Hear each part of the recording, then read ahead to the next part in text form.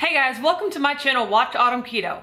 My name is Autumn and I make weekly meal preps, weekly what I eat Wednesdays, monthly weigh-ins, monthly keto crate unboxings, occasional product reviews and recipes, and other fun videos all about the ketogenic diet. I've been following the keto diet since September 1st, 2017, and over that time I've lost over 70 pounds. I post YouTube videos all about my experience on the ketogenic diet, and the number one question I get without a doubt has to center around macros. Everyone wants to know, what are macros? What are your macros? How do you calculate macros? What app are you using? So I want to make this video today all about macros. Before we get into it, a couple of disclaimers. Number one, I am not a doctor, okay? Your girl's got 18 zillion jobs. Medical professional is not one of them, okay? This is not medical advice. This is simply an anecdote for someone who has had a particular experience. That's me, I'm the someone. Secondly, what I'm about to tell you and what I want to tell everyone, I want to shout it from the rooftops. This way that I'm going to show you is what I did and what worked for me. But that does not make it the right way. It makes it the way that worked for me. If you watch this method and you're like, oh no, that would not work for me, more power to you, okay? I'm just telling you what worked for me. This is not the only way. There is no right or wrong way. The right way is the one that yields the results you're looking for and makes you an overall healthier person.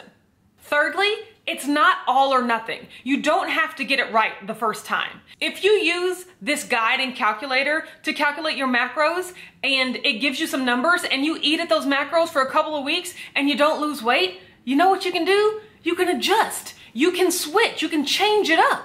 You can always keep experimenting to see what works for you. So don't get so caught up in having to have the right or perfect numbers the first time.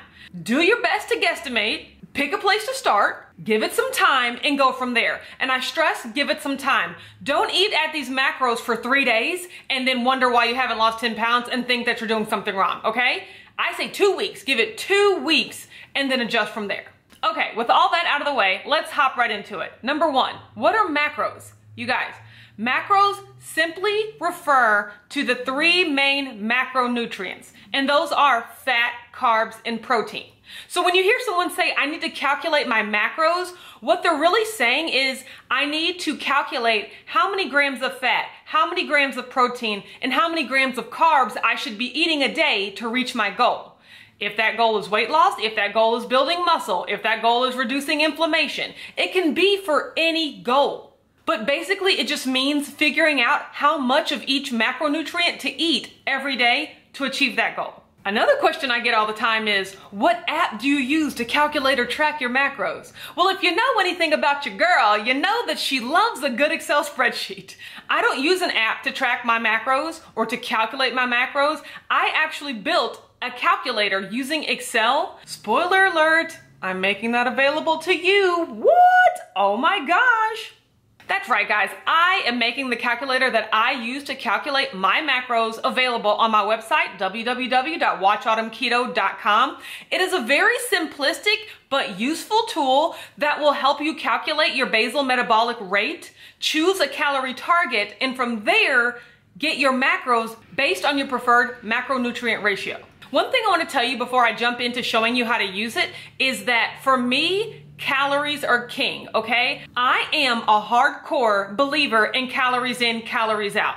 A lot of people on the keto diet will tell you calories don't really matter, just eat low carb and eat keto and you'll lose weight. Calories don't matter anymore. If that's how you lost weight, good for you, okay? I can't do that. I need to be able to keep track of the amount of calories that I'm eating. So that is what I base my macro calculations off of. That is the number one assumption moving forward. And if you don't believe that calories matter in terms of losing weight, then you will not find my calculator very useful. But enough of that, I wanna hop right into the tutorial. We're gonna go over to the document. I'm gonna show you exactly what to do, exactly how I use it. This is literally how I have lost weight. I have calculated my basal metabolic rate, aka the amount of calories I burn at rest. I then choose a calorie target to eat at a deficit, and from there I use that calorie target to calculate my macros. I will walk you through that entire process step by step, and it starts now. Okay guys, so this is the macro calculator that I have built. Now, I calculate my macros solely based on the number of calories that I am going to be eating in order to lose weight. And in order to find the number of calories that I want to eat, I base that off of my BMR, or my basal metabolic rate. Your BMR is basically a calculation based on your height, your weight, and your age that approximates how many calories your body burns at rest, or how many calories it takes your body to function. As in, if you just woke up and laid in bed all day and didn't move, how many calories would your body burn? The formula for calculating your BMR is pretty stagnant, and you can find it anywhere on the internet. I put where I got the formula listed above right here. So this just goes to show this information is available if you want to calculate it yourself. But I have built some formulas here to do that work for you. This also goes to show that this is a stagnant formula. It is one size fits most. This will not give you the exact amount of calories that you are burning, especially if you are extremely muscular or extremely obese.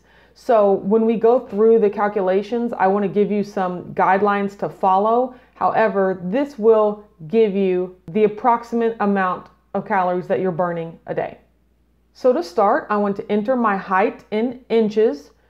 If you don't know how to calculate your height in inches, there are Google calculators that will help, or you can just take the number of feet tall you are times 12, that will convert it into inches, and then add how many inches you are on top of that. So for instance, I am 5'10". 5 times 12 is 60, and 10 inches added on to that is 70. So I'm 70 inches tall. My weight, let's just say hypothetically, right now, I am 180 pounds. And then my age is 33. You'll notice when I fill in those numbers, the values under the BMR calculate, and we see here we have values for men and women. This model assumes that men generally burn more calories than women, so the BMR will always be slightly higher for a man given the same input. But what I want you to pay attention to here is 1612.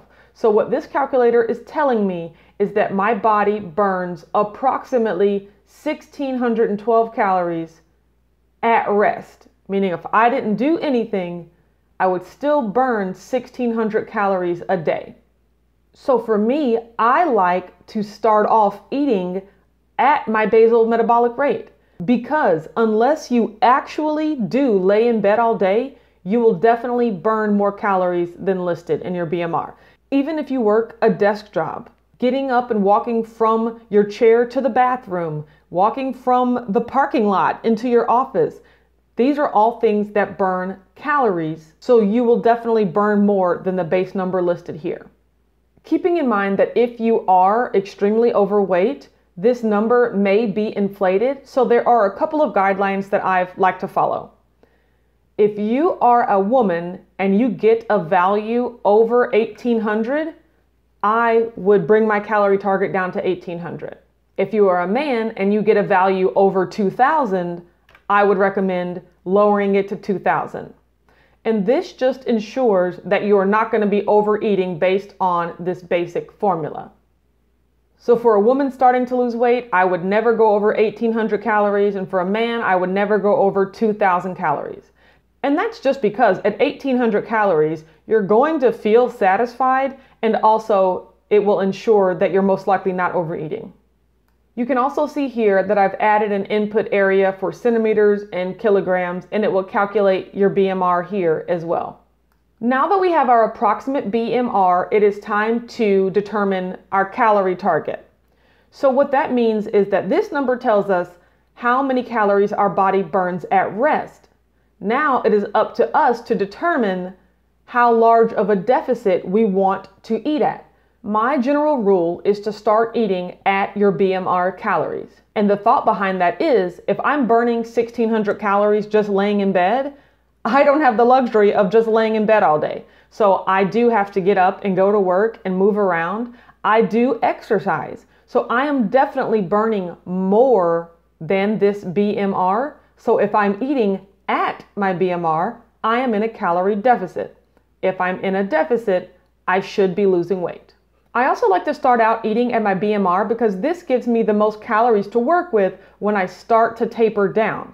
So if I eat at 1600 calories for a month or two and I'm losing weight, when I get to that third month and my weight loss seems to stall, now I can lower it down to 1550 or 1500 calories.